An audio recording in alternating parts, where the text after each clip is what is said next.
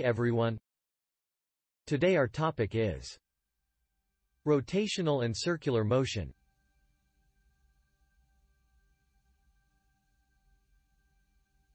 Newton's law of universal gravitation is used to extend the study of uniform circular motion to the centripetal acceleration caused by the gravitational force on satellite.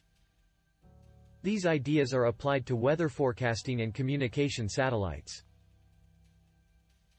Angular motion. The motion in which a body moves along a circular path about a fixed point or axis. For example, a car moving around a corner. The motion of fans. Motion of moon around Earth. Angular displacement. Angular displacement is the angle in radian, degree, and revolutions through which a body revolves around a center or a specific axis. SI unit of angular displacement is radian. 1 radian. If the length of arc is equal to radius of circle, the angle subtended at the center of circle is 1 radian. Arc AB equal to OA equal to radius of circle. Measure angle AOB is theta. By definition, arc AB by R equal to 1 radian. Relation between degree and radians.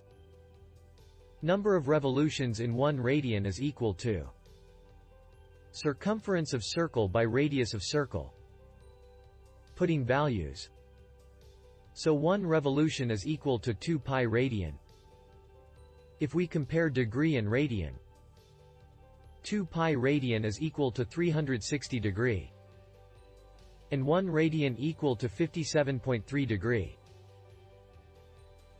Angular velocity. The time rate of change of angular displacement of body, called angular velocity.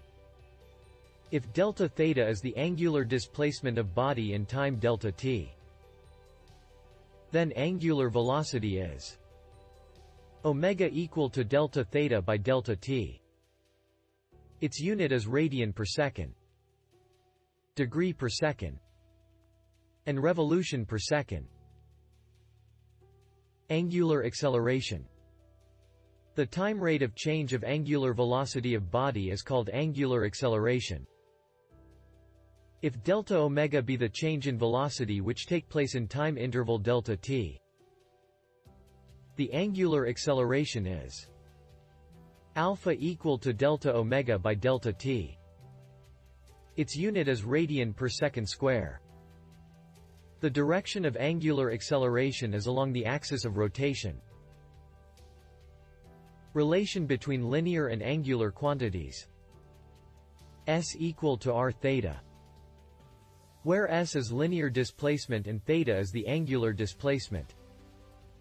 V equal to r omega, where v is the linear velocity and omega is the angular velocity. A equal to r alpha, where a is the linear acceleration and alpha be the angular acceleration. T equal to r and f, where f is the linear quantity and t is the angular quantity. L equal to rp, where p is the linear momentum and L is the angular momentum. I equal to mr square. I is the inertia of body and r is the radii of object.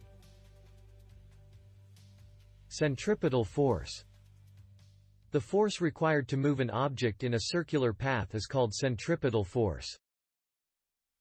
Mathematically, F is equal to mv square by r.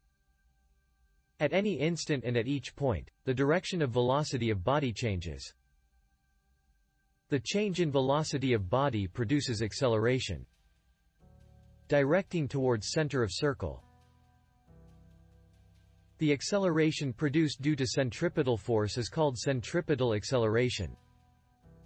Mathematically, A equal to versus square by r. In terms of angular motion, A equal to minus r omega square. Negative sign tell us A and r are oppositely directed. Centrifugal force or reaction force. When we whirl a ball at the end of a string, we transmit this force to the ball by means of string pulling it inward, and thus keeping it in circular path. According to Newton's third law, the ball will react and will exert an equal force outward on the hand. This outward force on our hand is known as centrifugal force. If the string breaks, then centripetal force suddenly removed.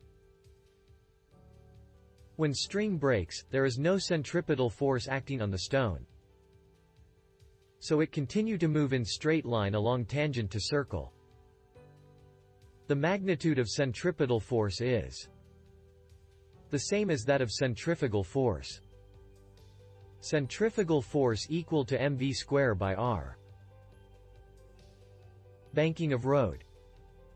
If car is traveling round a circular path with uniform speed on horizontal road, the resultant force acting directed towards center of circular path is centripetal force.